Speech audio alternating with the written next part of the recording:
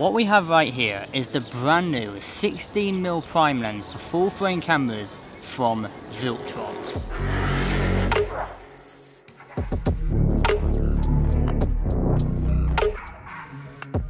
VILTROX have really stepped up their game and brought something entirely new to the market, because this is the first 16mm prime lens for Sony full frame cameras, and the best part is it stops down to f1.8. Now if you were to jump online and have a look at the market, you'll see a flurry of wide angled prime lenses at either f1.8 or f1.4, so this lens isn't the first of its kind.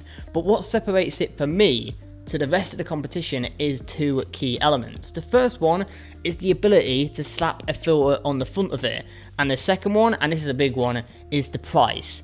A lot of wide angle prime lenses will cost you way over £1,000, and I think we all know at this point VILTROX pride themselves on budget friendly lenses, and this one meets that criteria because this wide angle prime lens will cost you less than £600. So the spreadsheet of this lens at least sounds pretty good, but how does it perform out in the real world? Well, just so it happens, I was recently out in the beautiful country of Spain and I took this thing with me and I shot a ton of photos and videos with it, which I'm going to be sharing with you throughout today's video. But let's first off start by talking about the build quality of this lens. The build quality of this lens is pretty good. It feels premium in the hand. It's made of metal, plastics, and of course a little bit of glass in the middle. And with that premium feel, there is quite a few premium features, starting with an aperture ring, which is quite a common trait on a lot of VILTROX lenses, but what makes this one different is it has a button to turn off the click, so if you're doing video shooting, this could be quite beneficial. On either side of the lens, you'll find an AF to MF switch. Really nice to see VILTROX including this on their lenses. And as well, we also have a couple of function buttons. I believe this is the first time function buttons have found their way onto VILTROX lenses, and they're a welcome new addition. As I mentioned, there are two function buttons on this lens. The first one you can customize however you like in the menus, and the second one allows you to set two different focus distances and switch between them by pressing the button. It's a really cool feature and works really well, but I can't imagine it being useful for most people. Personally, I think it would have been way cooler if you could have had that second function button as another customizable button in the menus, but I don't think it's actually possible to do that because Sony would have to update their menu systems, but you never know in the future. I'd like to be proved wrong on that, because imagine the capabilities and the options of having two customizable buttons on a lens. A couple of final things worth mentioning with the build quality. The first one is the lens is weather sealed against rain, moisture and dust. It has a big red gasket on the lens mount itself, and it has a 77mm filter thread.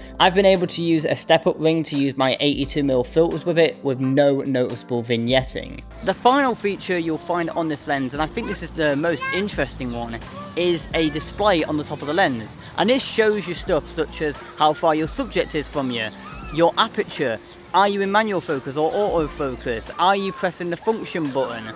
I haven't personally used it that much, but I reckon for some working professionals who are doing both photo and video, they'll find a really good use case for this, and it's a really cool feature to see on the lens itself.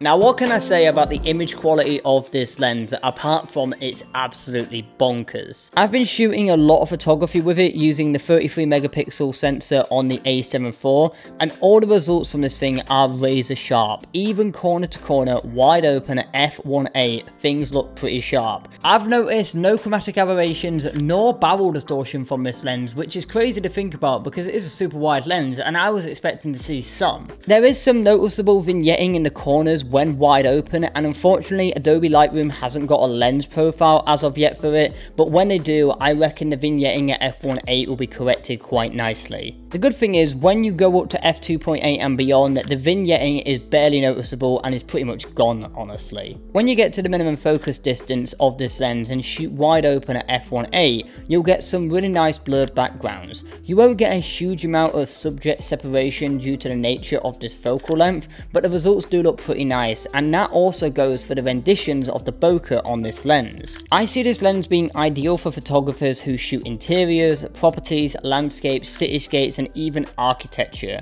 I was really able to push it to its limits and it delivered stunning results. Let's not forget to mention as well, it's also a lens that will handle those lower light situations like a champ with that f1.8 aperture.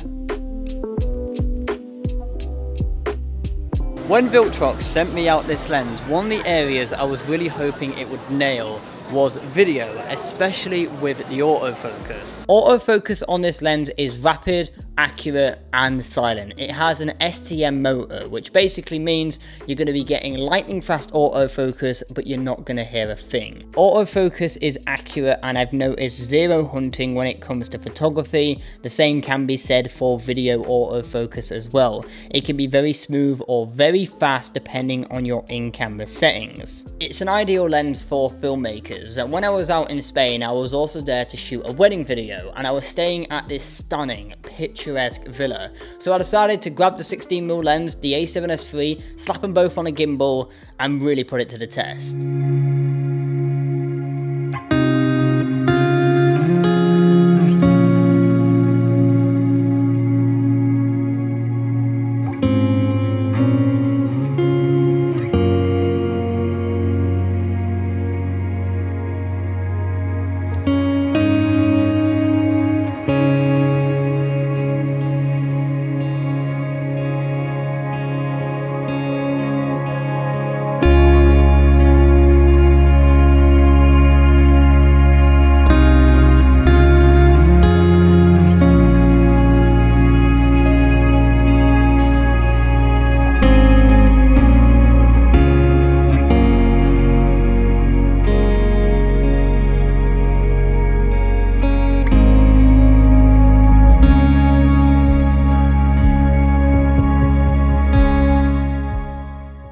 And of course, if you're a content creator and you want to do some vlogging with it, it's going to be a great choice. With that f1.8, you're going to get some stunning depth of field to your visuals. 16mm is ideal for vlogging. It's nice and wide, and not to mention as well, the lens doesn't weigh that much. It comes in at around 500 grams. So if you're going to be running and gunning with it all day, it's not going to be a huge burden on your arm, especially when you have like stick arms like mine. As you can tell, I'm pretty impressed with this lens, and it is the best wide-angled prime lens that I have ever used. Scratch that. It is the only, actually yeah, it's my first time ever using a wide-angle prime lens like this, and it has set a high bar. I wouldn't say everybody needs a wide-angled lens like this. It really depends on where you are and what you need from a lens. But if you're on the market for a wide-angled lens and you need something that's good for interior, property, cityscapes, landscapes, astrophotography, content creating, vlogging, any of that kind of stuff, then I'd highly recommend checking out the VILTROX 16mm prime lens. And if you do have any further questions or I've missed anything, please feel free to let me know in the comment section below. But I think the last thing we should do today before ending the video is have a look through the hashtag CP photos and see what you guys have been creating. Kicking things off, we've got this cool shot in London by MXR Visuals. Really cool shot here. This one right here of a Mustang by CYtography. These are some really cool, oh, some multiple different cars. Oh, look at them. Very nice car shots right there. Nailed each and every one of them. A very simple, clean street shot here by Captured by James in London. Taxi, person on the phone. It's always a really good composite, and that one is absolutely exquisite. This is a really nice one by Optical Dot Aperture. Two people together walking down this road. Like the soft look you've got to it. I think you've definitely turned down the clarity a bit. I love these sunset tones right here by Dran Film. That is a really nice shot. Was that actually shot on a film camera, or was it a really nice preset? Because it looks lovely. We'll have a look at two more photographs today, starting with this one by Catherine London, Concrete Jungle. Wow, look at that. That is a lot of construction, and it almost looks like it's from a film or something like that. It's very, I don't know why, futuristic. And the final image we're going to have a look at today is, I'm going to choose this one because it's Knaresborough, which is Near Me by Black Raven Photos. Lovely shot. I love this place. If you're in the area, check out Knaresborough. It's a beautiful little town. good chippy around that area as well. A massive shout out to everyone continuing to use the hashtag CP Photos over on Instagram. If you want the chance of your work being featured here on the channel, get involved over on Instagram. But with all that said, that is where I am going to be leaving today's video. If you did like it, if it was helpful, hit the like button, subscribe, turn on the bell icon to notify whenever I release another video. But until next time, create, explore, and inspire. And I'll see you in the next one. Laters!